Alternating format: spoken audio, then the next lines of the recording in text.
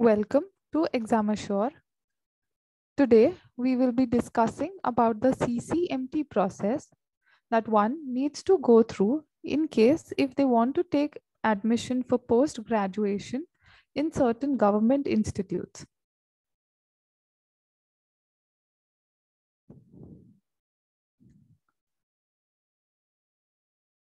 So quickly seeing about the CCMT process. So who can apply for the CCMT process? So if you are somebody who wants to take admission for post-graduation into SPAs, that is SPA Bhopal and SPA Vijayawada, or various NITs, you can go through this CCMT process.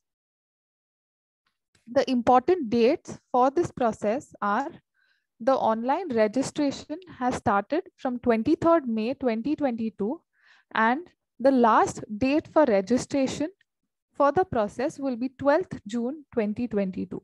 So between 23rd May to 12th June, you need to fill up the form, fill up your choices, make the payment and do your registration process. Now, once the registration process is done, there are regular rounds that take place. So in this video, I will be explaining about the regular rounds and how the process takes place. So once your online registration is done, after that, the first round begins. So after the first round, one is either allotted a seat or not allotted a seat. So in case, if you are not allotted a seat, you can proceed to the round 2 and then the same process continues. And if you are allotted a seat in the first round itself, the further process is that you have to accept the seat and pay for the same, pay the fees for the same, upload required documents for verification, and after that, specify your willingness or withdrawal. Now, what is this willingness or withdrawal? So if you look at it over here, there are 3 options that one candidate is given. That is, they may either freeze the seat, that is accept the seat that they have got, or they may withdraw from the entire process of the CCMT, or the third option is that they may float, slide, or surrender the seat and participate in the next round. So now let us just look at it in detail, that what does float, slide, and surrender mean? So taking the first example of float, now to understand this, let us take an example that if there are 4 institutes, let's call them A, B, C, and D. And in these institutes, probably there are different branches and you have applied for the same. Okay, so your in your application process, you have prioritized these institutes as, let's say, first, second, third, and fourth priority. And in each institute, probably you have given different branches their respective priorities, so on and so forth. Now, if in the first round, if you are allocated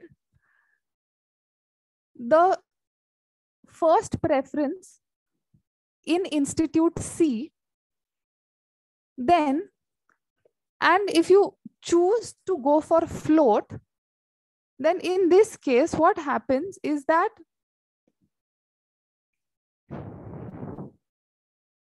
in this case, what will happen is that if you choose float, your options that were on the least priority, that is below C, that is option 2 for C and option D of the institute, those will get eliminated, and this will be carried forward to the second round. And in the second round, the processing for your seat will take place among these institutes that are on the higher priority for you. And in case if that does not work out in the second round, your seat in the first choice for Institute C will still remain. So the seat that you were allotted in the first round still remains with you in the second round as well. But in the second round, the processing for your choices will be limited to Institute A and B, which are a higher priority as per your choice. Now, in case of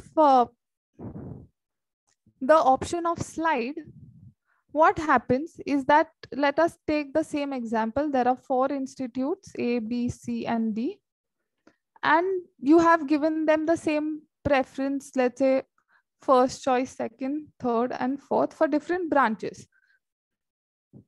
So from Institute A, this X branch is your first choice, Y branch is your second choice, and so on and so forth for the remaining institutes as well. Now, in this case, let us say that you are allotted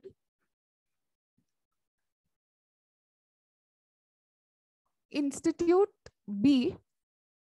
The fourth option from Institute B was allotted to you, for example, and you choose to go for slide.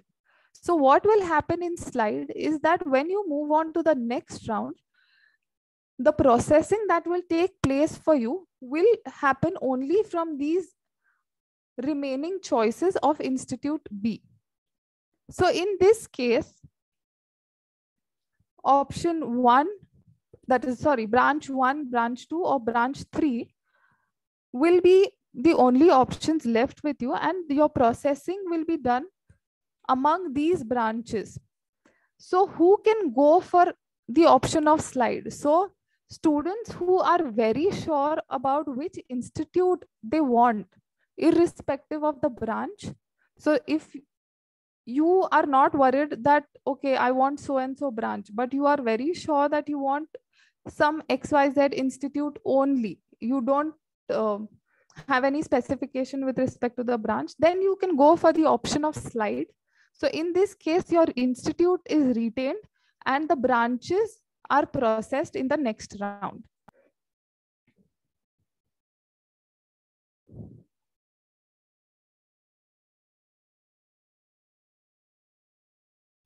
Then, in case of surrender and participate in the next round, so in this choice, again, let's take the same example of different institutes and different branches and their priorities. Now, if you choose surrender and participate in the next round, here, whatever seat you are allocated in the first round will be left by, if you choose this option, and in the next round, again, the entire processing will take place for you. So in that case, your seat allocated in the first round will not be retained. So in this case, you will be surrendering the seat if you choose this option. And in case if you go for the option of freeze, so again, taking this same example of different institutes and their different branches and your priority. So let us say that in the first round, you get the third branch for Institute A, the branch that was your third priority in Institute A. So if you get that branch and if you decide to freeze, so this seat will automatically be given to you and there will be no change for the seat allotment even in the further rounds.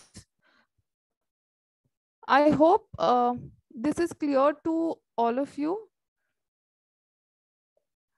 Then moving further to the second round, the process will be very much similar like it was in the first round, wherein again, after the second round, some people may be allotted a seat or may not be allotted a seat.